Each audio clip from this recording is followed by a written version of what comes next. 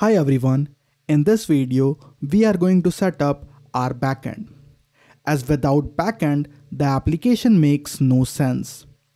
And here for this project I have already created it.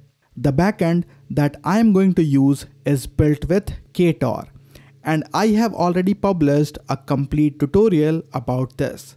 So if you want to learn building backend with Kotlin, you can check out that video. I will leave the link to that video in the description. And if you don't want to mess up with backend, then not a problem.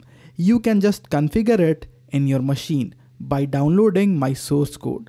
The link to the source code is also given in the description of this video. So the first step is get this project from my GitHub repository. And once you have it, open the project using IntelliJ IDEA. You can use any other IDE as well, but I like this IDE, so I'm using IntelliJ IDEA. And it is the community edition that I'm using, so it is absolutely free. Once you got the project, you have to set up the database where our data will be stored. I am using Postgres. If you open this file in the project that is called Database Factory, then you can see here I am providing the JDBC URL. And this part of the URL is the database name. Then we have user and then we have password. You may have to change these values as per your machine. But before changing these values, you have to install PostgreSQL in your machine. Because I'm using this database for this project. You can use another database if you want, but to keep things simple, I would recommend use this database only. Because if you use another one, you have to mess up with configurations. So just download and install PostgreSQL. It is available for all the operating systems. Once you have this PostgreSQL installed in your machine, you have to open command prompt, or if you're using a Mac, you have to open terminal. Now from the command prompt, we have to go to Postgres. And for this, we will write psql -U, then the username. And the default username is Postgres. Now enter password. In my case, the password is 1234. If you have set some other password, you have to enter your password. Now I am inside Postgres. Here, if you want to check the list of databases, just write a / and then list.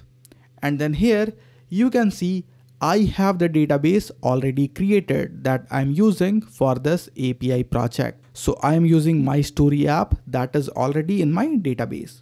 But for your case, you have to create a database. And to create a database, you can run the SQL command that is create database and then DB name. Let's say I want to create one more database, my story app 1. So database is created. Now if I list the databases again, you can see I have this my story app 1 here. So this is how you have to create the database and you have to configure this JDBC URL here. Once everything is done, you can run this project. So I will run this project from here. So you can see it is running now.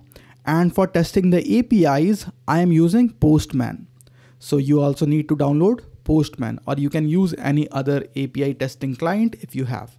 Now here you can see inside Postman, I have entered the login URL. So this is the login URL.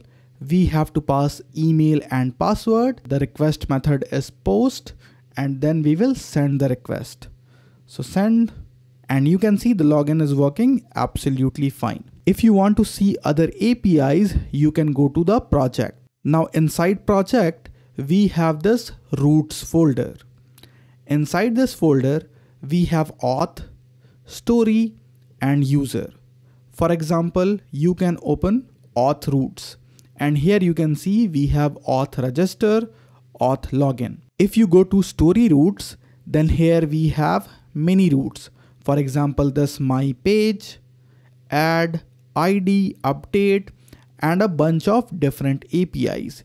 You can test all these APIs, and if you find any issue, you can comment below or you can raise an issue in the GitHub project. So for now it is working, and you have to configure this API in your machine before moving ahead to the next video. So get ready with your backend, as from the next video we will jump back to Android development. In case you have any question, please drop your comments. That is all for this video, friends. This is Bilal Khan now signing off.